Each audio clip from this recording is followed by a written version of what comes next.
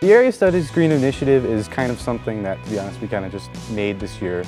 That the whole goal is that it just makes more environmentally friendly practices that we can send out to the students of the high school.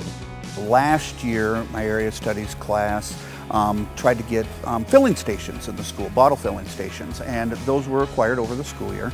And this year, just in the course of studies, we came across that we should probably get bottles to use them.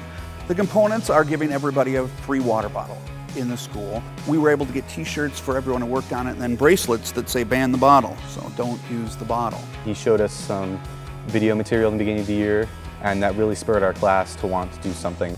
This project is 100% student-driven. They're like, well, let's put all of this stuff we learned together and give everybody bottled water, then we don't have to sell it. We're in one of the poorest counties in the state, and not everyone can afford $2 for a water bottle.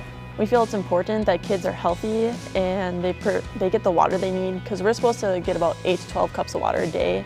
The most interesting thing I learned was how tap water was a lot cheaper than bottled water. It was like 2,460 times cheaper. I thought it was really interesting how much toxicity and BPA there was in all of the bottles that you buy. Every dollar raised was from the community, including from NJPA, who is a partner with our school. I would recommend that everyone consider the Small Projects Partnership. It made this project happen. We couldn't have asked $600 per sponsor.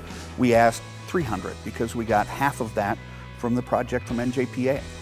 On a larger scale, we want to raise awareness for kids to think about kind of these small things. This year, it was just a group of students in a history class that wanted to come together and do something, and we just reached out to our community and we were able to get something really big and really helpful done.